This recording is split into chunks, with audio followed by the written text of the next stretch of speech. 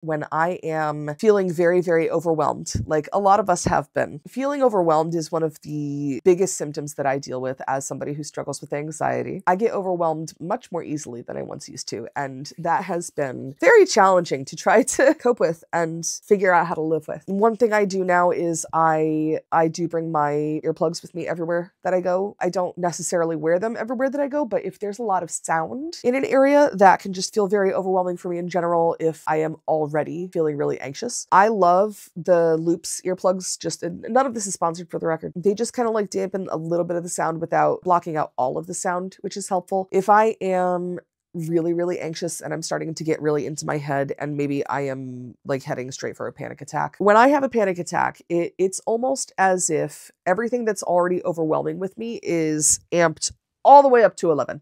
So to be able to deal with those feelings of just being overwhelmed by absolutely everything and just feeling like I am panicking, I always make sure I do my breathing techniques, but breathing techniques are kind of just step one. If I am doing really, really poorly, one of the things that helps a ton is grounding techniques. And grounding techniques will usually work well for some people, but not for everyone.